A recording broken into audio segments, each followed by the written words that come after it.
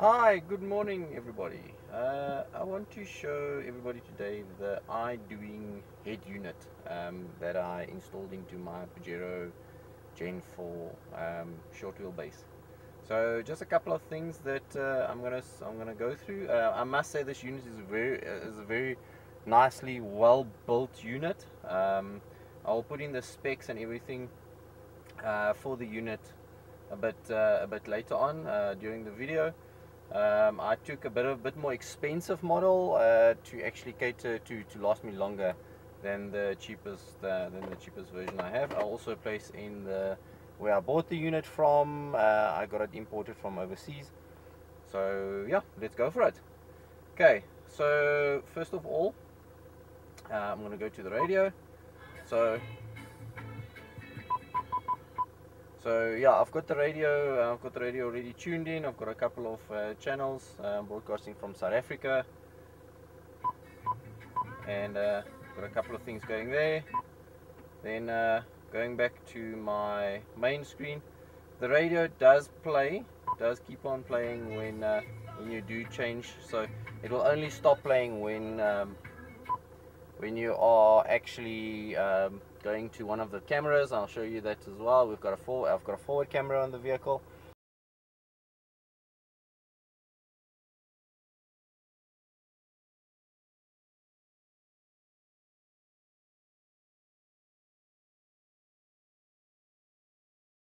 And I've also got a reverse camera as well. So then the one feature I don't like about it, and it seems to be a problem with all the Chinese versions, is the Bluetooth or not the Bluetooth module, the phone app on these units. It's yeah, it's a bit dull and there's nothing happening to it. It says Bluetooth, but it's actually the phone app.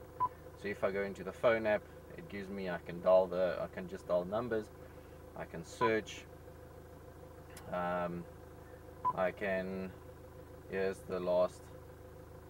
all my numbers. So the one thing I don't enjoy about it is the fact that it doesn't have you don't have the opportunity to actually save some of your contacts as favorites. So that is a bit of a schlep. Then I'm going to go to the app which I've already done in the other one, so I'm not going to redo this one. I'm just going to show it. This is my Talk app. It's connected to a Bluetooth unit on the OBD port. So if I go to and the app is Talk, so I've set it up already with a couple of dials and stuff. I think the most important ones, and obviously I'll change that a bit. I've got revs, I've got GPS speed, I've got kilometers per liter average, I've got my coolant, I've got my transmission temperature, I've got my bearing.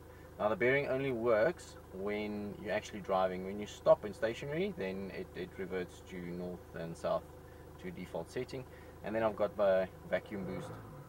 So if I give it a bit of get a bit of a gas, then it obviously goes up, and including the revs as well. Okay, then going to the front camera. So I've got my front camera on. There's my garage. Front camera really well. I'm actually really impressed. It's 1080p. SD card inserted as well. So things are looking well there. And there's obviously a couple of changes, things you can change as well on this one. It's got ADAS. I'm not very fond of the ADAS. Not maybe on this unit. I haven't actually tested on this unit. I had a previous unit which I tested it on, and it was very sensitive. So I decided to just switch it off. Okay. And then the one which I do enjoy quite a lot is my reverse. So as soon as I put the vehicle in reverse, then the reverse camera comes on, and I can see this actually helps a lot when you reversing and need to hook up a trailer and you are alone, you don't have somebody to guide you. This actually helps out quite a lot. I do need to move the reverse camera down a bit, and I'll show you the mounted section there on a later stage, because you'll see at the top left and the top right hand corners there's a black portion there. So that's the portion of the rear wheel that's in the camera view there. Okay, what else can I show you? Okay, so it's a normal Android unit. You've got all your other settings here.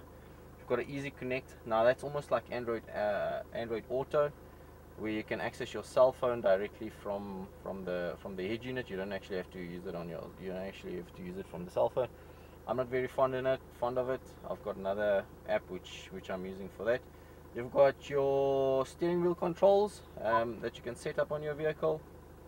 I haven't set up mine as yet because my volume and those buttons, I think there's something wrong with my clock spring, so I need to get a new one, or need to get it repaired. So that's why I haven't set up mine, although my ghost settings, my cruise settings and all those kind of things still works. Yeah, then you can access the internet, you can set up your emails. I haven't set up mine. And then one other option, or one other thing that I want to show everybody, you've got built-in maps as well. I don't use the built-in maps. You've got it here as Igo Primo. I don't use the built-in maps, so it's not going to load when I actually start it up. I actually have got an app installed on it which is Head Unit Reloaded. Now that is an app that mimics, or it doesn't mimic, but it's an emulator for Android Auto. So you basically plug in your phone, and as soon as you plug in your phone, okay, there we go. Right, so there's Head Unit Reloaded. You can go to your apps. Yeah, you can view all your apps. You can go to the phone, so you've got the phone function on this one as well, and you can actually access your favorites from here. So if you want to do that, but you can do everything from here. So that's where I've got mine. Okay, and then yeah, you've got the Android Auto experience through your head unit. You can also, I believe there's a dongle that you can buy that you can plug in, which works a bit better. It's almost like an emulator. I don't know. I didn't go that option. So yeah, that's the Idoing head unit. I must say, guys from Idoing, very well. I haven't had any problems with them. I have sent them a couple of emails and stuff, and they've always come back to me really well and fast and good. So I've really not have any problems with them actually communicating and doing things through them. I really recommend them. Unit is a well-built unit. I'm not going to do the installation video for everybody because there's another oak, I can't remember his name now, is in Oz. He actually did he's also got an Idoing unit, and that is also the reason why I bought one, is because of that. And he actually did the whole install video and did it really well. So I'm not gonna go through that. I might actually just put up a couple of photos on as to how I did the unit. I did it's got a separate microphone, so the microphone actually I routed it through my right hand pillar, the up pillar in the front, and got the camera out there.